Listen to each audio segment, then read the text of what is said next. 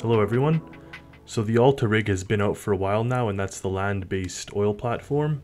And now we're going to see how we can adapt it on the ocean-going oil platform. Obviously it's going to need some changes. It's much bigger here than the land-based one, and it requires some different systems, so let's see what we can do.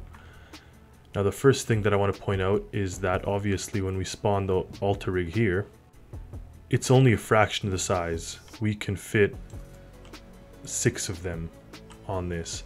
Now I don't know if there's an advantage to having 6 individual oil drills going at once. If that gets you more oil, presumably it would, but I don't know if the mechanics allow you to tap it twice, or tap the oil reserve twice or multiple times. So we're going to adapt this and see. So follow along.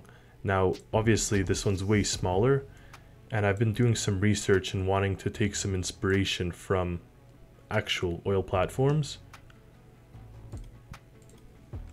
So we'll start from scratch, and this part will most likely be fast forwarded as I create something, and then we will get back to the actual design of the interface. So follow along.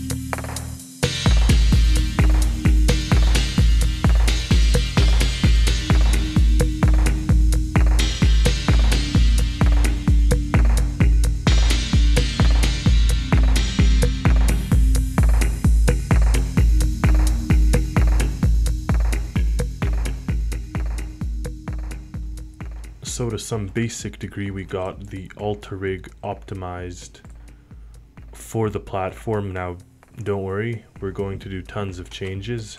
It's not going to stay like this. It makes no sense. But at least now it looks like it should be here, at least to a basic degree.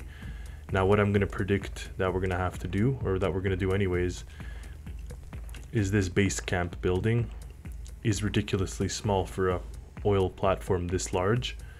So it's going to be split into a work control area. So this first floor will probably stay here, but then the accommodations are going to be moved. That helicopter for sure will not be there, because now we have the space to put a massive helicopter. We're going to put some type of distillation center off to one side, so even the distillation tanks can probably be over there.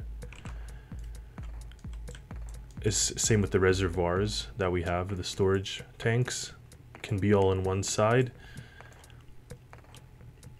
Now for these guys, the rods, the rod wall in theory works, but what I don't like about it is that well, not only is it cramped and it's only 10 of them, but I feel like we could for sure optimize this, make the wall longer. And now we have the space to actually do something a little more creative, maybe have even a forklift or a system that brings the rods.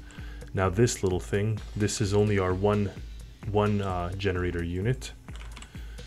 So that's the cont 1. Now what we'd want is our cont 4, which is this huge one. So in the context, this is how much bigger it is. There's 4 generators in there instead of 1. We're for sure going to have at least one of these, if not 2. So the small one we probably don't need. We're not going to have it here either. We're going to have it off to the side somewhere. Now this whole accommodation building, like I said, we're most likely just going to scrap the whole thing. It's optimized and cute and small for the land-based platform, but it makes no sense here. And in fact, we're going to do something much better and bigger here. So I feel like almost right away we could just scrap all of that and then just move some of this stuff around.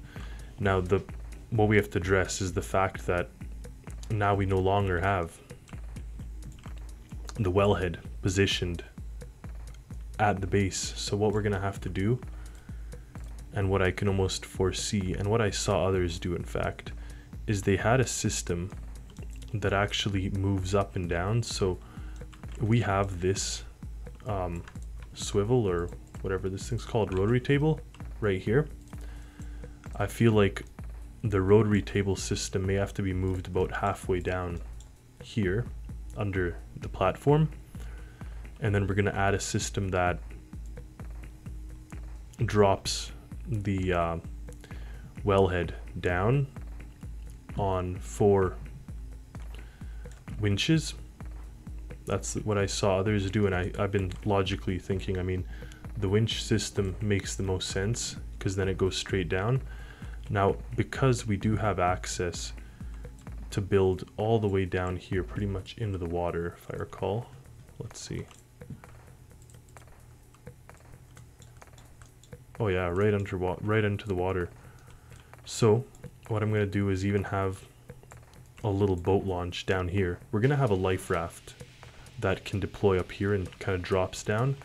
But I want to have ladders with a boat launch down here, maybe a little boat garage, and a mini sub. Now that's only for observation, but it'll give you something to do. So we're going to actually fill the bottom of this area with more things. Now, to not make it laggy, I like to always optimize things. So I feel like we don't have to put a bunch of base camp buildings or whatever, but I do think that it's worthwhile to put maybe this type of helicopter, like a nice big supply helicopter, nice fat cat on a big elevated platform or helicopter pad over here maybe. And then our base camp building will be to this side and underneath it. So this is gonna I'm imagining something like this, and then on the far end. So we're gonna keep the general, call it layouts of our small alta rig, and kind of just beef it up like crazy here. I may try with 2 wellheads just because we have all this space, and I'll see how that goes. Let me know in the comments, actually. That's something that some of you may have explored already. If we can put 2 wellheads and 2 swivels, 2 entire systems in fact, it may be able to pump out the oil faster, or 3 or whatever. So maybe we need more. And then yeah, like I said, this is all aesthetics. Really, we don't need this building for now. And then I'm gonna work on making the platform actually look nicer. I have some sources of inspiration. We're gonna have ladders down here with some sort of boat launch and other equipment area.